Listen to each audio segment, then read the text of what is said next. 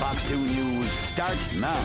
Body parts are found at a vacant lot on Detroit's east side. The human remains had been dumped along several spots on the same street.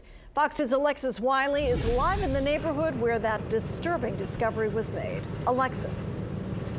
Well, actually, one of the arms was found in this yard behind me. It was just found lying in the weeds there. Now, police still are trying to determine who did this, and they're trying to identify the victim.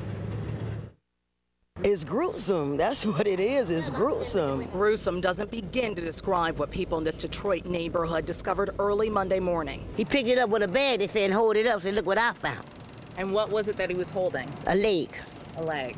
Yeah, but it looked like a woman leg, because it sucked the footy, you know, that she had on, a white footy. Detroit police later found two arms on the same block, one of them in front of this house. The body parts were dark in complexion, suggesting the victim may have been African American. The sick discovery has left police with a lot of unanswered questions. We only know that these limbs were dropped off in specific areas down the street from each other, but at this point we're not able to find any torso or any head at this particular time.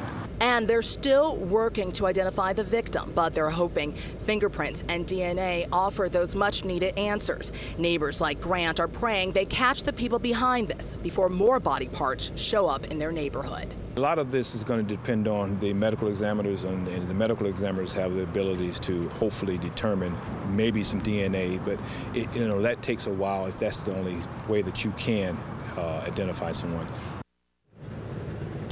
Drug abuse and prostitution are a major problem in this neighborhood. This investigation is still in the very, very early stages. We'll let you know what detectives uncover.